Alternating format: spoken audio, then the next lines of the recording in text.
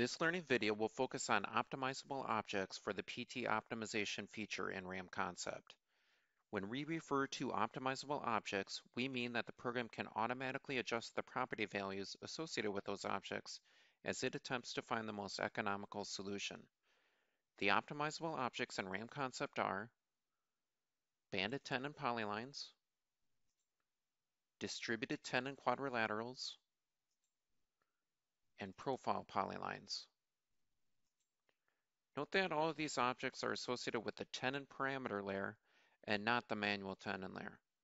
One important point to remember is that manual tenons are not optimized by the program. Manual tenons can be modeled and will be considered in the calculations completed by the optimizer. However, the number of strands per tenon associated with those tenons will not be changed during the process.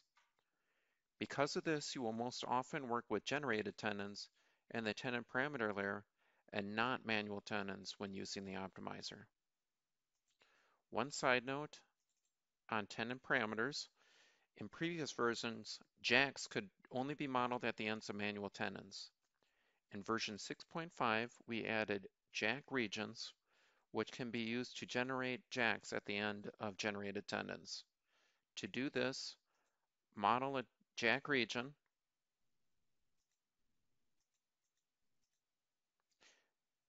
and when the tenons are generated, the program will automatically detect generated tenon ends within this region and add a jack at the ends of those tenons.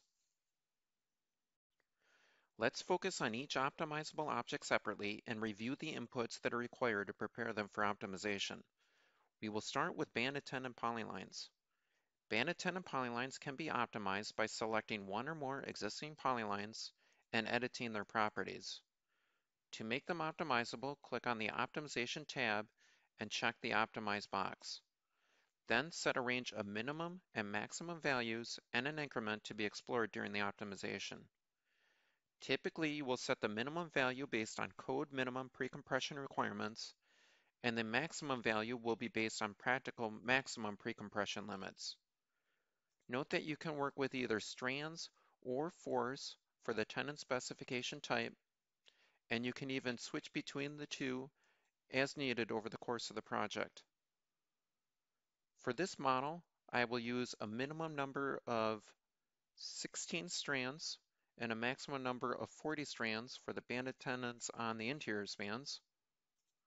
And for the banded tenons on the exterior spans, I will use a minimum number of 8 strands and a maximum number of 20 strands.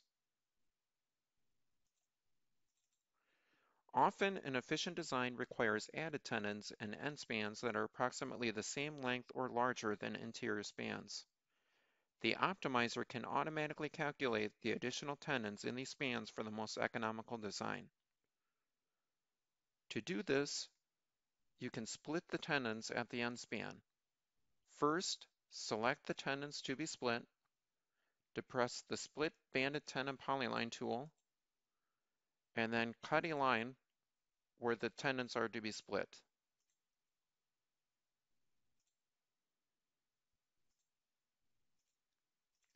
Now that the tenon is split into 3 segments, the optimizer will optimize each segment separately, and each may be optimized with a different tenon quantity. Now let's look at distributed tenon quadrilaterals. Distributed tenon quadrilaterals are prepared for optimization very similar to banded tenon polylines.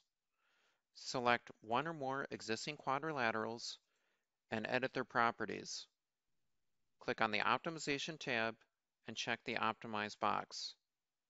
Then set a range of minimum and maximum values and an increment to be explored during the optimization. Again, the minimum and maximum values can be based on code or practical precompression limits. As with banded tenon polylines, you can work with either effective forces or strands for the tenon specification type. For this model, I will select forces. For optimization properties, I will use a minimum value of 12 kips per foot for the minimum effective force, 20 kips per foot for the maximum effective force, and I will use an increment of 0.5 kips per foot. Even though I have mostly worked with whole numbers here, you should note that you can work with decimals as needed. Similar to band attendance, distributed attendance can be added in M-bays or heavily loaded areas to produce an efficient design. To do this, add an overlapping quadrilateral to the area in question. When setting the optimization properties, use a minimum effective force of 0. By using this value, the optimizer will consider solutions without the added tenons when searching for the most economical design. Now let's turn our attention to profile polylines. In RAM concept, profile polylines control the elevation of the tenon objects that cross them. In most models, all span polylines, or low points, will be defined so that they are optimized, and the support polylines, or high points, will be kept at the highest possible elevation and will not be optimized. An exception may be the high point of a cantilever support, which is often lowered so that the cantilever is not overbalanced. Similar to the tenon objects, polylines are prepared for optimization by selecting one or more existing polylines,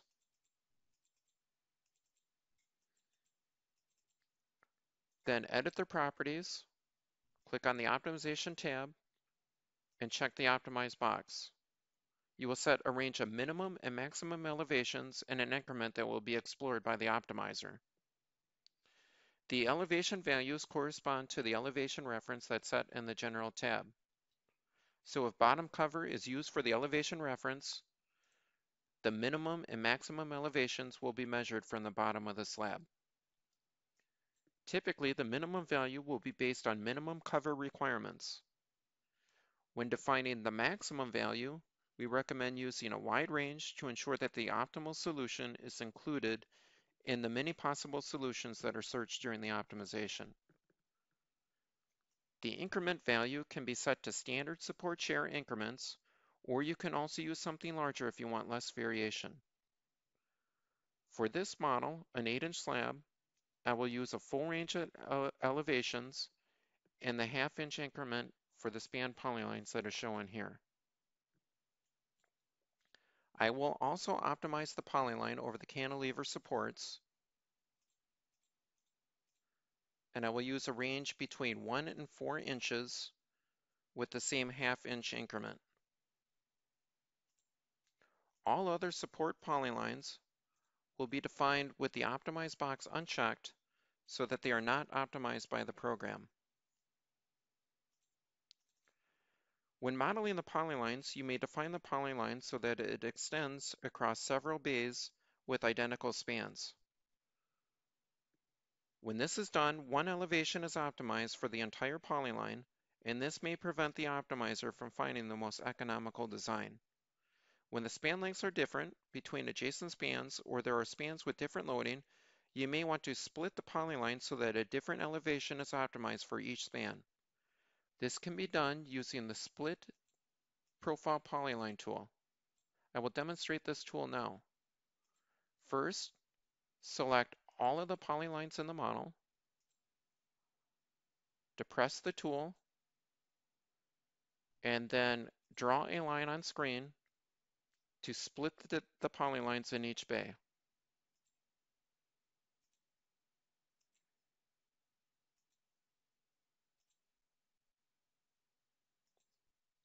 Eliminating profile polylines that you do not need is a good idea since it can reduce the number of optimizable objects and improve performance. There is a new Adjust Profile Polylines tool on the tenon parameters layer that can help manipulate the polylines and prepare them for optimization. This tool can be accessed from the tool buttons on the right-hand side of the screen or from the Tools pull-down menu at the top of the program window. This tool can automatically extend or trim profile polylines to the slab edge, delete short polylines, or connect nearby endpoints and merge them into a single polyline. These can all be important for a successful optimization. The tool is used by selecting all of the polylines in the model, depressing the tool, selecting the profile type, span or support, reviewing the tolerance settings, and then clicking OK. Note that all of the span polylines here have been snapped exactly to the slab edge. I will repeat the process for the support profile polylines.